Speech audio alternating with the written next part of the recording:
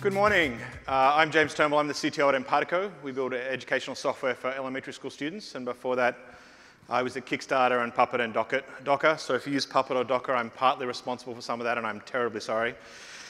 I'm super excited to be here. I think the Datadog team have done an amazing job of putting this together. I remember sort of the early days of a few people in the office and piles of stuff everywhere. I'm also really excited because Croatia beat England last night, which always makes an Australian very happy when anyone beats England at sport, even if it's not us. But this morning, let's see how we go. I appear not to be clicking, so there we go. All right, cool. This morning, I want to tell you a bit of a story.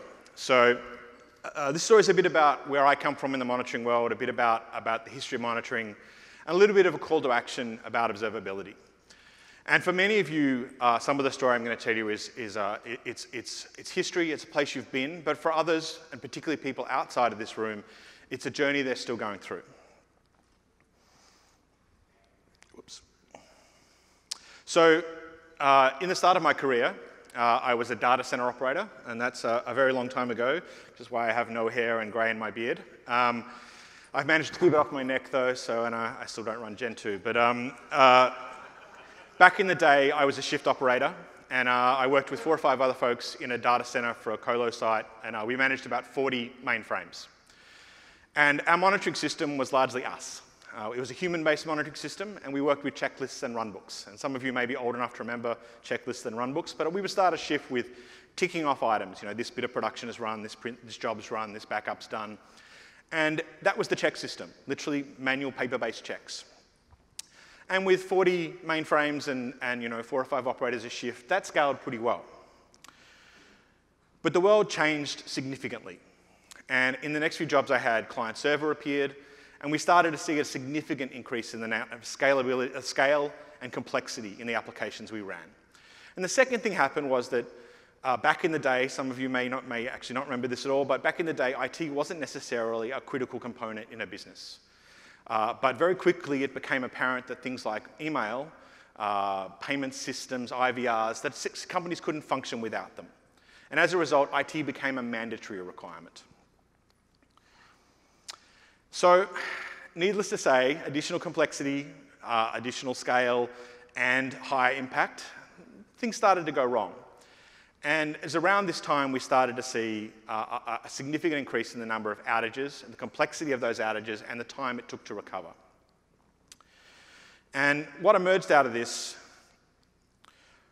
was what I would describe as check-based monitoring. And some of you will recognize the Saint reference in there, but Nagios is obviously the classic example of this, and sadly remains the classic example. But those of you familiar, check-based monitoring is periodic checking, like once every 1, 10, 30, 60 seconds of state. Essentially either a binary, it's working or it's not working, or some kind of threshold. But this kind of monitoring is pretty fragile. And most of you in this room are familiar with the fragility of it, and a lot of you will have probably moved on to the next generation. But a significant number of our peers in our community are still stuck in this place. And I'm going to quickly step through what I perceive as, I guess, the problems.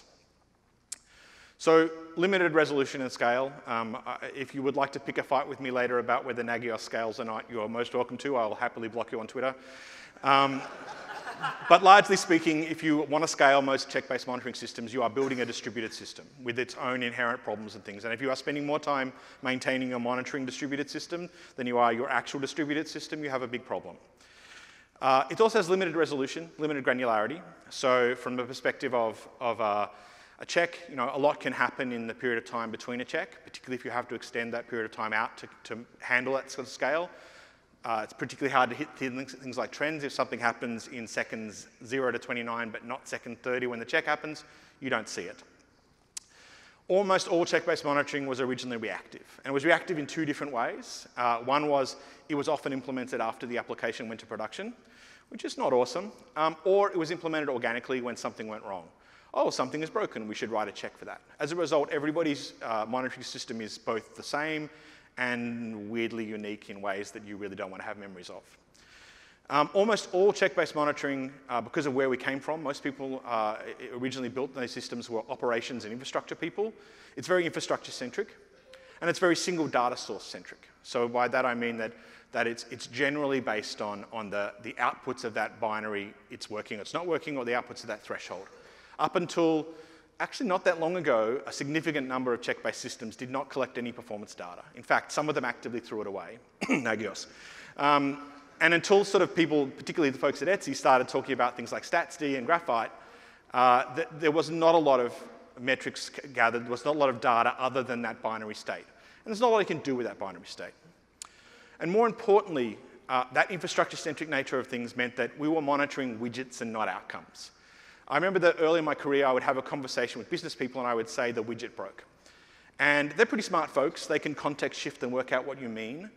But ultimately, they were like, well, I don't really care about widgets. I care about outcomes. Whereas if you're thinking about the world in a non-infrastructure-centric way, then you are thinking about things like the invoicing system failed. And by the way, that means that a bunch of our customers probably missed their last invoice, and we might get an influx of calls to the customer center. Those sort of stuff is actually useful information to pass on to a business person. The widget is broken is not useful information. So the world has grown since then. Most of you are probably familiar with some of these things that we now look after. Some of them for good and some of them for evil. But the world has distinctly gotten simpler. And a second thing has happened to IT. Where previously IT was mandatory, it's now a business differentiator.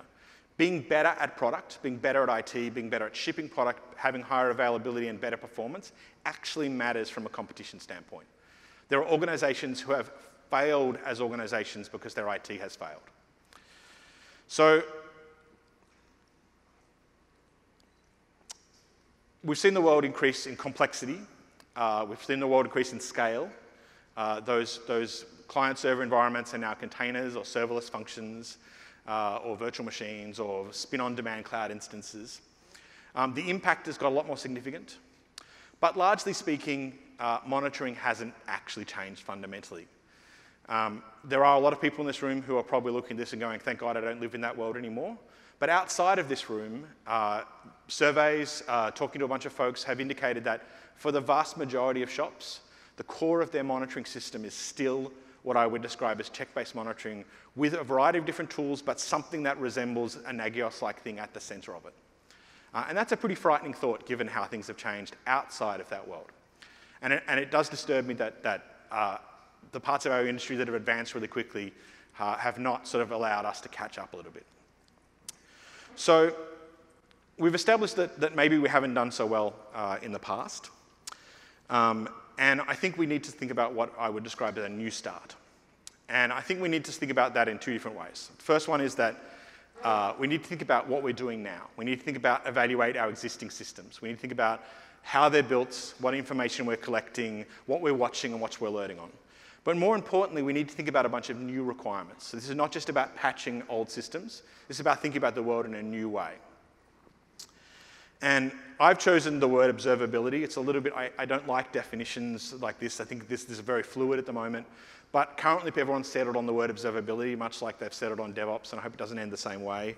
But this is the sort of paradigm that I think that we need to be at. And some of you, this is something that a world you live in right now, but for others, it isn't. So observability to me is an umbrella term. It embraces more than monitoring. It's not a perfect definition. I think it encompasses a bunch of different functions. I look at observability, including things like monitoring and testing, to some extent, sort of process-based things, changes, tracing, logging, all come underneath the observability banner. And my call to action here really is that in order to get to this place, I'm going to talk a bit about how we get there. We also need to consider that as part of that journey, we need to be sharing that information. We need to be spreading that knowledge around to people. We need to be helping our peers in the industry actually take a step forward and move into this new world. And there's two reasons I'm a big fan of that. One, it's important to give back. I'm heavily involved in open source. I write books. I try and leave every README I find slightly better than I found it. And the second reason is, at some point in time, you may end up working at one of these companies. And it's much more pleasant to go into a company that thinks about the world in a better way than it is to think about in an existing, slightly backwards, slightly uncomfortable way. So when I tell people to think about the new world and how to communicate to that to people, I start with a think about base requirements again. And the first base requirement I always tell people is it's not about the tools. You can choose whatever tool you like. I think the Datadog team would love you to choose their product, and that's awesome. I think it's a pretty cool tool. But if you choose to choose anything you like, the problem is always when you start a solution with a tool. Like the number of architecture conversations I've started with people where they go, we chose insert name of tool here, and now we're building our requirements. I'm like, well, okay, like what is actually what is the logic of choosing the tool first? I read this blog post. Or this guy on Reddit said that this thing was really cool, and hence Mongo. So this is not a great way of thinking about the world, and it's not a great way of building product. However, a good way to think about building product is to think about who the customer is. And in the observability world, the customer is no longer you. Your monitoring system still exists under there, it still does stuff, but it is no longer the realm of you being the pure customer of that system. The customer of your observability system is application developers, security people, DBAs, the business, and sometimes even external customers. So if you think about their business requirements, if you think about their needs as a first step, it's a great way to actually sort of rebuild a sort of view of the world. Because, sorry, I'm having a bit of clicker problems here. Okay, cool. Because in my mind, observability concerns are actually business concerns. Observability is a business system. It happens to have technology underpinnings, but the real reason it exists is to provide feedback on the nature of your systems and the nature of the systems that run your business. And so I always start with gathering requirements, talk to the business, talk to application developers and say, what do you care about? What do you measure? What are the things that you are accountable for? What happens, when something goes wrong, how do you measure that? What is the indicator there? And I build the set of requirements based on that. And I document the fact that all the things that I have to be able to produce metrics that these people can consume in such a way that makes it easier for them to understand what's happening and saves a step in that whole context shifting process. Also, as part of this, the observability world is proactive and not reactive, which means that for most of you, hopefully now you have transitioned so that monitoring systems are built as part of systems development, as part of building products. So you help application developers instrument things, you provide them with self-service tools that allow them to add applications and services or microservices or whatever to your monitoring environment without your involvement. You provide input and advice and architecture from day one. From when they start building the system, monitoring is a first-class citizen in the design. You can't solve all of the problems. Your monitoring system will still evolve reactively. Things will still go wrong, particularly in a distributed systems world. But you can significantly reduce the blast radius, as people would describe it, or the impact of those problems by understanding how the system works and ensuring that the key inputs and outputs of that system, the business metrics that function in your organization, actually are addressed from day one, instead of you having to go back and do software archaeology on a bunch of code to find out what's happening. And well and truly are we past the day where the cattle versus pets argument exists. It's done, right? Most of your components are disposable, whether that's a serverless function or a container. The number of things that in modern environments that are essentially fire and forget, or essentially things whose lifespan is significantly smaller than your traditional assets.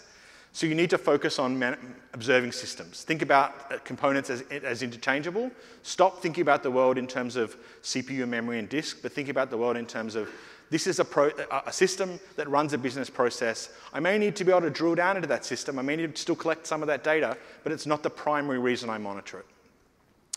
This also encourages people to monitor end-to-end. It really matters. The customer experience matters to our end users. You need to be looking at things as a whole system instead of just the components you manage. You're going to have to use more data sources. The observability world is definitely one in which you need to combine a bunch of information. And the basics of this are things like your monitoring system still exists, you still have checks. You're definitely going to include metrics data. You need to think about logs. either adding logs as context, diagnostic context, or even counting log events to provide metric data. You need to think about traces. You need to think about the metrics that come off your processes, your continuous integration, your testing. You need to think about your configuration management tools and the data they export. You need to think about the context around that data, the business, telling you what these systems do and their components do. Because that rich data means deep context. If you are going to be dealing with complex systems, you need as much information as possible. And on day one, when you see a fault, you need to be collecting information that says, I detect latency has suffered on this particular system. Okay, I know about this system. It belongs to these people over here. I can drill down into it. I can see its pieces. I can add that context to rich data. Tools give you data that tells you information. Data with context actually gives you answers. So to sort of finish up a little bit, I look at the monitoring world as being it's still a cool thing, it's still tech we should work on, but it is merely a component of what we do as for a living. And it's a component that we need to look at and reevaluate and refactor, but it's really a symptoms-based detection system. And we are no longer in a world where that is sufficient. We're now in a world where you need highly granular insights into the systems that you manage, together with business context, together with understanding of service level objectives and SLAs and the needs of the business. And inside this observability world, it's about understanding.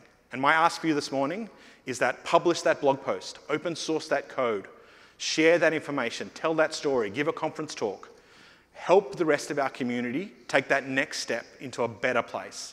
Not only is it great for you professionally, but it's great for your organization, and it's great for the community as a whole of monitoring people.